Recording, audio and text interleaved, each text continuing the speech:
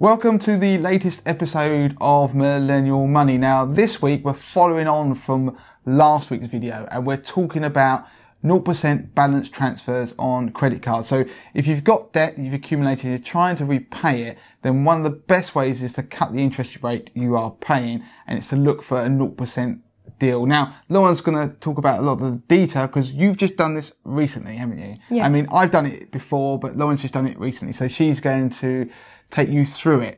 Yes, so when I took out my first ever credit card, I took out a 27-month 0% interest credit card and it was great. But when I got to the end of that, I had a little bit left over, and then as the credit card debt gets lower, somehow things crop up and you end up putting things on there to pay for it, so it racked up a little bit. And I ended up paying interest that I didn't really want to pay, so I thought, I'm going to do a credit card balance transfer.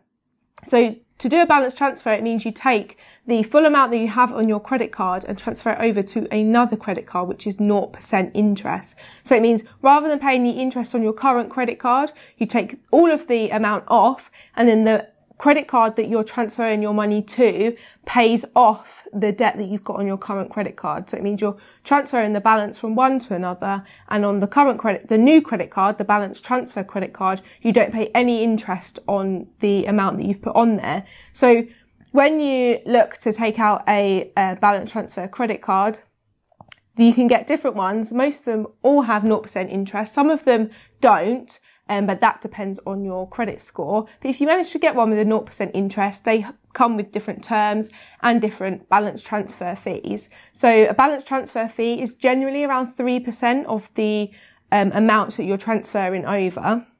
Some of them before have actually managed to transfer over money with no fee at all. But this time, unfortunately, I got charged a 3% fee for transferring it over. But I think it ended up being about £90. So it wasn't a massive amount, but obviously that's something that you don't really want to be paying. So it's just something to bear in mind. But also when I transferred it over, when I filled out the form online, everything, it was almost instant.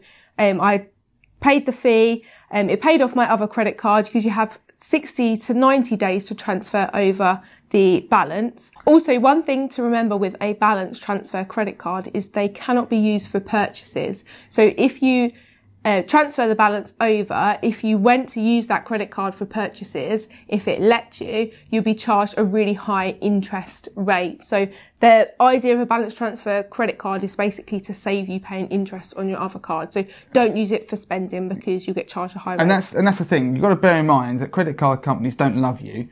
They're doing this because they want you over on their credit card because they want to be able to make money out of you. So they charge you a fee because if they're not charging you any interest, they're going to try and make money somehow. So that's why they charge you the upfront fee. But once they get you over there, they're hoping you're going to relent, you're going to start spending money, and therefore they can charge you high interest rates on that money that you borrow. So that's why they do it. They're not doing it because, like I say, because they like you. The other thing to bear in mind, Lauren sort of hinted at it there, is that just because a deal is advertised, it doesn't mean you will get it. So there are rules stipulating how many people can get a certain deal that's advertised, so what percentage of the people that apply. But what deal you get will depend a lot on your credit score and your credit history. So you may apply for a 0% credit card for, let's say it's got a 2-3 year window. You might not get that whole term for their interest rate, because that's what happened to you, didn't it, Lauren? Yeah, so when I transferred mine over, it was advertised 18-month 0% interest and with a lower percentage rate for when that 0% period ran out. When I actually applied, everything was fine. It moved over, but they reduced the term of 0% interest. So it actually went down to a 12-month term instead of an 18-month term. So that was due to obviously my credit score. And then also the interest rate went up and I got the highest percentage balance transfer fee. So I got the 3% instead of, I think they were also advertising 2%. So obviously that affected me. Another thing to remember is if you do apply for a balance transfer, sometimes the lenders have the ability to reduce the amount that they're willing to accept on a new credit card. So if you apply for £3,000 to transfer over, sometimes they will only offer you £2,000 credit limit. So you have to also bear that in mind, but that depends on the lender and your credit score as well. So if you use the idea of balance transfers, 0% balance transfers with the tips we said in the last video, you can see how you can start to be able to clear debt more quickly, because that's really why you should be using them.